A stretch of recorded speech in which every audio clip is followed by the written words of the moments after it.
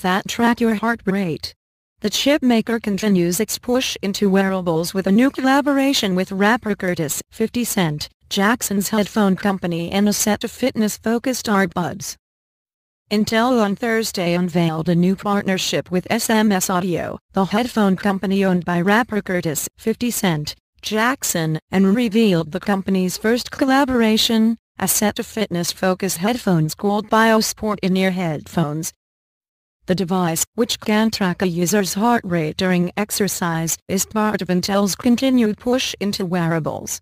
The chipmaker in March acquired fitness band maker Basis Science and on Wednesday said it has partnered with the Michael J. Fox Foundation for Parkinson's Research to try to improve research and treatment of the neurodegenerative disease using wearable technology.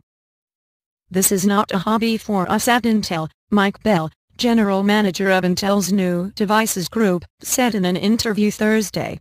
"We really believe that wearable technology is going to be a large segment."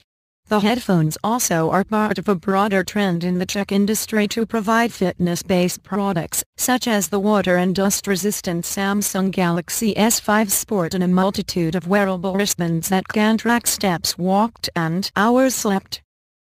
Bell added that the new headphones help illustrate part of the chipmaker's strategy in wearables, saying Intel seeks to add new features into devices but still make that technology essentially invisible.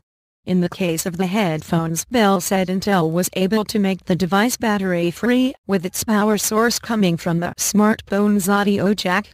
That feature means the device looks generally the same as another set of headphones and doesn't need a separate rechargeable battery, like with LG's heart rate monitor earphone.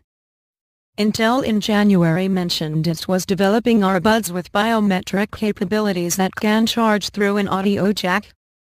The BioSport In-Ear uses optical sensors that can look at blood flow through the skin to provide users with an accurate but non-invasive heart rate reading, Bell said. The sensors are developed by a third-party company, which SMS Audio and Intel declined to name. Users are able to track that data using the app Runkeeper, developed by Boston-based Fitness Keep.